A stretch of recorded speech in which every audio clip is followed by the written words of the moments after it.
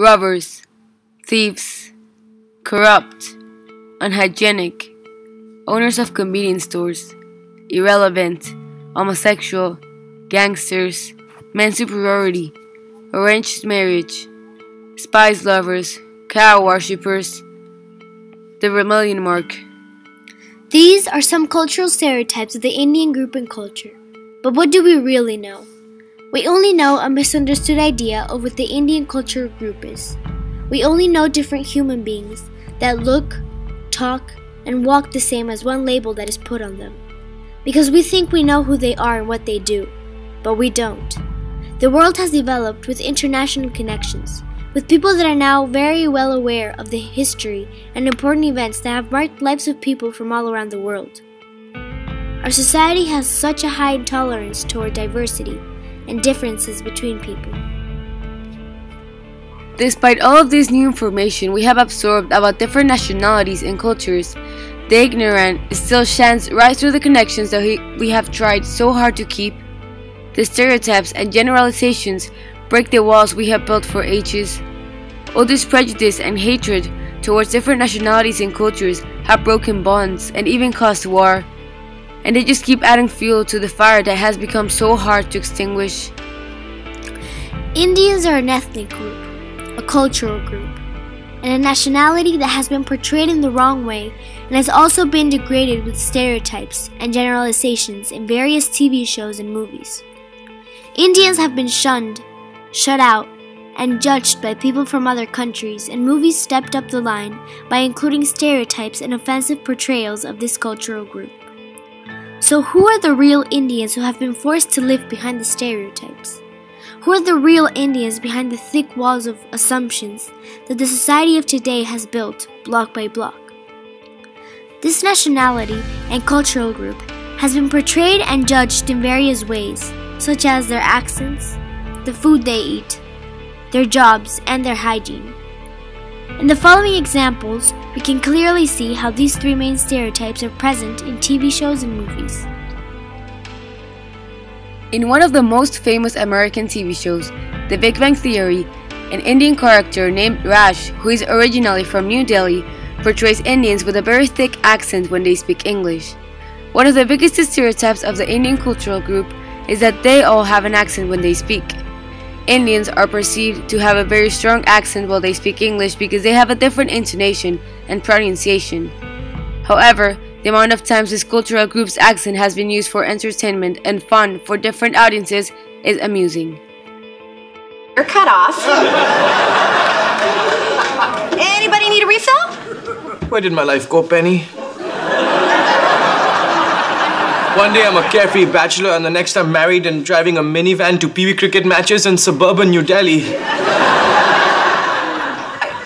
Are you talking to me? Is there another Penny here? I had such plans. I had dreams. In this clip, we can see that the character speaks with a very thick accent. This accent is also used in other movies which just portrays that everyone who's Indian speaks this way. However, Indians could have a very good pronunciation and speak English or any other language fluently. Further on, in TV shows such as The Simpsons, we once again see the stereotype of Indians with a thick accent. However, the stereotype that is clearly shown in this scene is that all Indians like spices in curry. I don't like to leave this door, but for the next 5 minutes, I'm going to party like it's on sale for $19.99. Good rice, good curry, good gunde, let's hurry. The character is saying a ludicrous prayer about curry. It is not only concluding that all Indians love curry and spice, but it is also very offensive toward the real prayers and religion of this cultural group by making judgmental jokes about it. The fact that one of the biggest generalizations is presented in TV shows is dreadful and untrue to the real culture. Yes, spices and curry are eaten and present in many typical Indian meals and dishes. However, this does not mean that suddenly all Indians are obsessed with curry and spices. Plus, many ethnic groups use spices in order to prevent their food from spoilage. By the same token, we see the character as a convenience store owner, and it highly portrays Indians as being the owners of convenience stores. However, this culture group is very successful. In fact, 1 in 4 Indians have a steady full-time employment in a big company and not some convenience store. This stereotype is used in many other cultural groups, such as the Chinese. In movies such as Transformers, we find scenes in which Indians are judged by their hygiene, and once again, unfortunately, their accents are thick. Sir, the attitude is not going to speed things up any bit at all.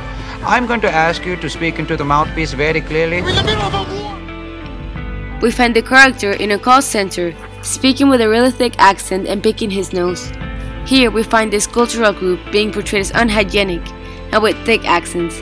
By the character's actions of picking his nose and then looking at it, we can see that they are portrayed as unhygienic. However, the extremely strong accent is most evident in this scene.